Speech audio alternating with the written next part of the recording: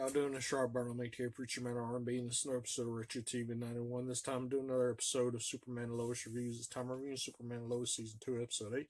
What happens on this episode, before I do this review, I'm just letting y'all know there were some bad storms here in Mississippi, and half of this episode didn't record all the way because the weather knocked the satellite out or whatever.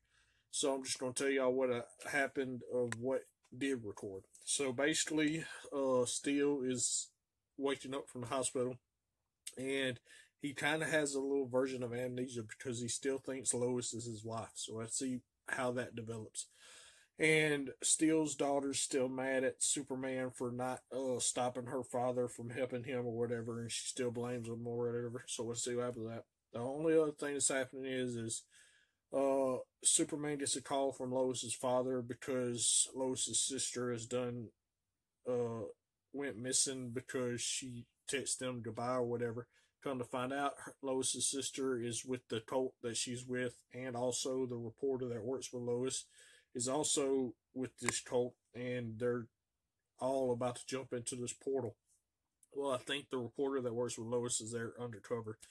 But anyway, they start jumping through this portal, and it looks like they're starting to get disintegrated. And right before the recording stopped, Superman is flying over there to try to save these people.